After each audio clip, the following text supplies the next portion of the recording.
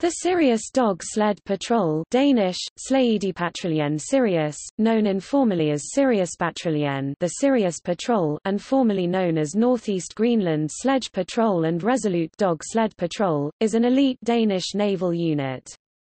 It conducts long-range reconnaissance patrolling, and enforces Danish sovereignty in the Arctic wilderness of northern and eastern Greenland, an area that includes the largest national park in the world. Patrolling is usually done in pairs, sometimes for 4 months and often without additional human contact. The Sirius Patrol has the ability to engage militarily, and has done so historically. Its purpose is to maintain Danish sovereignty and police its area of responsibility. The physical and psychological demands for acceptance into the unit are exceptional. Crown Prince Frederik patrolled with the Sirius Patrol.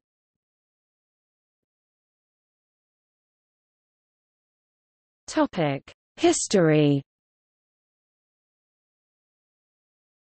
In 1933 the International Court of the League of Nations ruled in the Danish-Norwegian dispute over Erik the Red's land that for it to remain Danish, Denmark had to assert its sovereignty there. Initially, this presence was in the form of 2 fixed police stations. The Sled Patrol Unit, first known as the Northeast Greenland Sledge Patrol, was activated in the summer of 1941 during World War II to conduct long-range reconnaissance patrols along the northeast coast of Greenland, thereby preventing German presence there. Its headquarters was at Eskimones, which had been until then a scientific station. At the time, the Germans established a number of secret weather stations on the eastern coast of the island to provide them with invaluable meteorological information both to assist their U-boat campaign and to predict the weather in the European theater. Thus the patrol's discovery of these stations denied Germany such information, with significant implications both for the Battle of the Atlantic and for air and land fighting in Europe, despite the enormous distance of Greenland from the main theaters of war. The Sirius Sled Patrol cooperated with Nanook East Greenland Fishing Company, the only other organization active in the remote area, which built a number of hunting huts in the uninhabited expanses of northeastern Greenland. The patrol discovered the German weather station Holzhauge at Hansa Bay on the northeast coast of Sabine Island, which was subsequently destroyed by United States Army Air Forces (USAAF) bombers from Iceland. During the war, the unit suffered 1 man killed in action. 2 others were captured by German forces, but escaped and rejoined the patrol. In 2008, the National Bank of Denmark issued a 10 DKK commemorative coin of Sirius.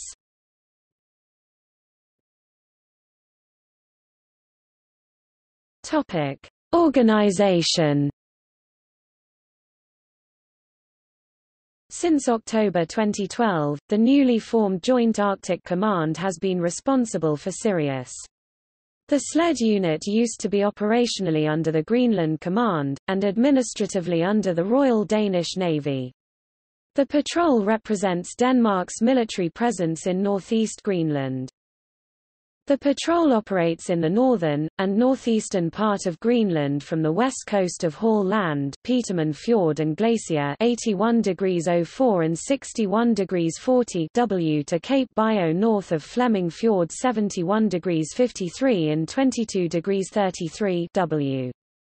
The flying distance between the 2 points is about 2,100 km, but the length along the coastline is far greater, around 16,000 km. The Greenland ice sheet is not a part of the patrolled area. The unit is stationed at Daneborg 74°11 and 20°08 W, and maintains personnel at Station Nord, Danmarkshavn, and Mestersvig. The unit uses more than 50 depot huts scattered across the patrolled area. The depot huts are resupplied by small boats in the southern area, and by aircraft in the northern part. The Sirius Patrol consists of 6 dog sled teams for the duration of the year, each consisting of 2 men, and 11 to 15 dogs. When traveling, each team carries approximately 350 to 500 kilograms, depending on the distance to the next depot. Currently there are 12 men serving with the patrol and 2 radio operators.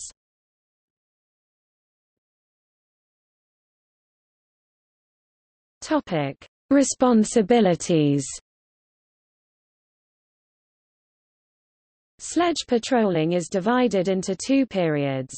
Depending on when the ice becomes thick enough, the autumn patrol starts sometime in November, and lasts until late December. The sun sets for the last time around the beginning of November, and in the increasing darkness the winter storms get progressively worse, and more frequent. Getting home before Christmas is therefore not always possible for members of the unit. Around the end of January, when the weather stabilizes, and the sun reappears, the longer journeys begin and last until June, when the ice begins to break apart and drift southwards. During this period, the 6 sledge teams will cover a large part of the coastline, and within a period of 3 to 4 years all areas will be visited.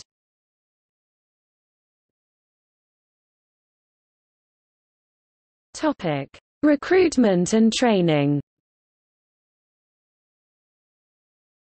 Candidates for the Sirius Patrol must have completed their compulsory service. At the tryout 7 men are selected to start on about 6 months of various training courses. Women can apply, but none have yet. Survival course in Greenland 5 weeks. Shooting course. Demolition course. Engine and mechanics course. Reconnaissance course. Firefighter course. Radio and communications course. First aid course. Extended first aid course. Sewing course. Truck course. Courses run from December to the end of May. The final group, consisting of 12 men, is picked as late as 2 to 3 weeks before they depart to Greenland for 26 consecutive months.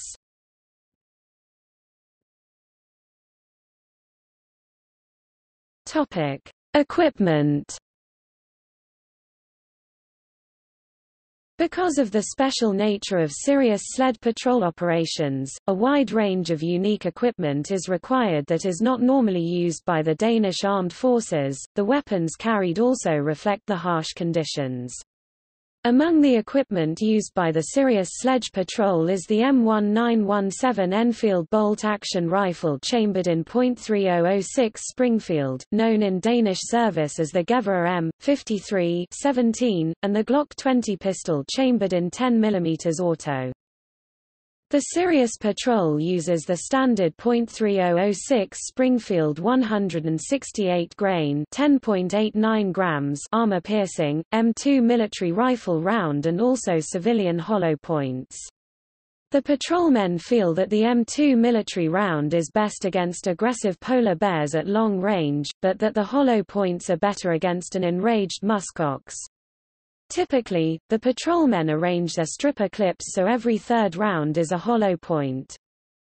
The patrol formerly used pistol M49 sidearms chambered in 9x19 mm parabellum, but they proved insufficient against the polar bears encountered. The weapons carried also reflect the harsh conditions. Only bolt-action rifles M17, M53 perform reliably. The standard SIG 210 Neuhausen sidearm was recently replaced by the 10 mm Glock 20, as the stopping power of multiple 9 mm rounds proved to be insufficient against a polar bear.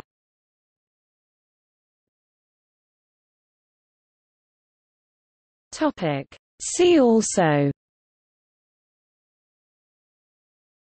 Joint Arctic Command, Military of Greenland, Military of Denmark, Nanook East Greenland Fishing Company, Sirius Passet.